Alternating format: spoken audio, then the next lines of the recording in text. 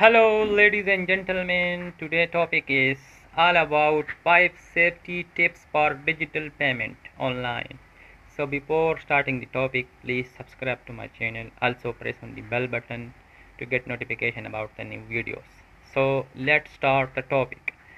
As a consumer, most of us prefer the use of digital card-based online payment system for our retail purchase because of our convenience and security they offer. Nowadays, most of the people are using debit card, credit card, doing shopping online because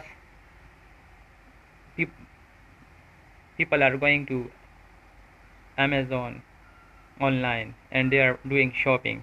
But there are a lot of hackers and attackers out there and they are robbing us. So we will be very careful about that and we'll have to protect ourselves because people were doing the shopping visiting the shop before, but now people are doing most of their shopping online at Amazon, at Walmart. They just sit at home and order all of their product online, pay by credit card, debit card, and then their product are supplied to their home. But there are hackers out there, so there are 5 tips which must be followed to protect yourself from these kind of hackers. And the number one is compliance. Different rules and regulations apply to the law firm operating under different jurisdictions. With respect of payment, it is usually mandatory to comply with the Payment Card Industry Data Security Standards, which is PCI DSS. A third-party services may be engaged to verify your PCI compliance. To ensure the PCI compliance procedure need to be established to protect files with sensitive information. In Europe, it is necessary to ensure that your payment service provider meet the GDPR requirement as stated in the. So this is the first one. The second is online system safety. When creating an online integrated system that accepts payment on behalf of your firm or that you are doing any shopping, you need to ensure that the system is hosted on a secure environment. Small businesses may often tend to overlook the security aspect, thinking that they won't be targeted, but PT hackers are most likely to target them for the same reason.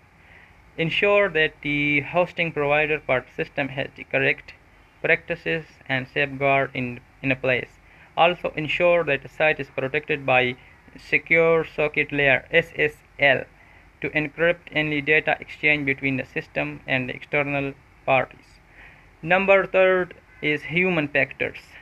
In order to fully incorporate the digital payment, the culture in your firm or organization, it is necessary to educate the all employees, especially those responsible for handling payment, regarding the safety with measure required. Simple steps like password protected devices, secure and updated software, use of the VPN, securing USB and other storage in workplace can a long way in protecting customer data.